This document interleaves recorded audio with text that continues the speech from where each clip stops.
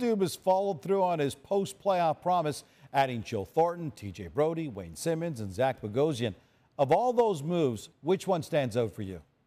Well, Gino, for me, it was the signing of TJ Brodie. Defense was the glaring need, and from the moment the clock struck noon to open free agency, General Manager Kyle Dubas was zeroed in on the native of Chatham, Ontario. Brodie ticks a number of boxes for the Leafs. First and foremost, he performed well alongside Mark Giordano, a Norris Trophy winner in Calgary. Quite simply, he is a proven top four commodity who can perform reliably in tough matchups. And he's also versatile, a lefty who can play the right side. And if Brodie partners with Morgan Rielly, that will give Rielly the best partner he's ever had in his NHL career.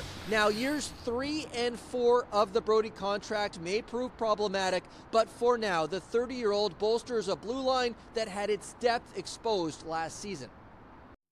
Okay, Mark, so after 15 straight seasons of not winning a single playoff series, what are the realistic expectations for the Leafs this year?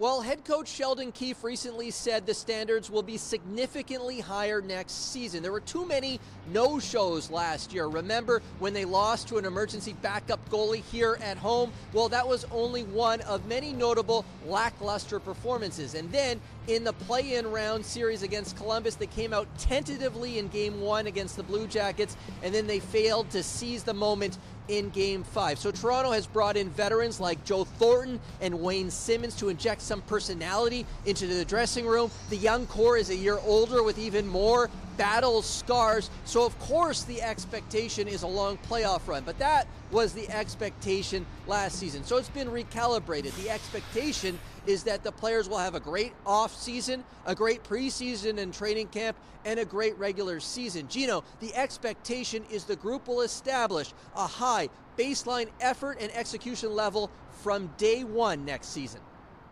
All right, Mark. Mark Masters in Toronto, where apparently optimism reigns supreme there, Pooley. Step back. Look at this roster and tell me, how deep do you think this roster could go?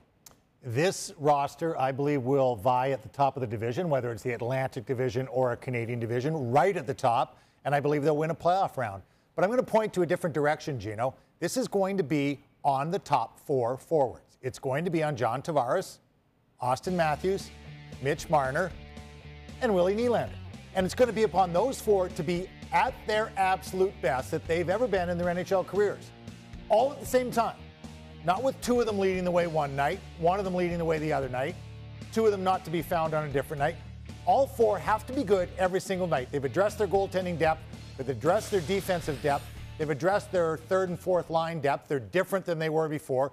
Forget about all those things that everyone talks about and has talked about. I'm going to point at those top four guys and say, you're absorbing north of 50% of the salary cap. You have to be great every single night. Not just good, but great. If they do that, they will be at the top of the Atlantic, or in brackets, the Canadian Division, and they'll win a playoff round.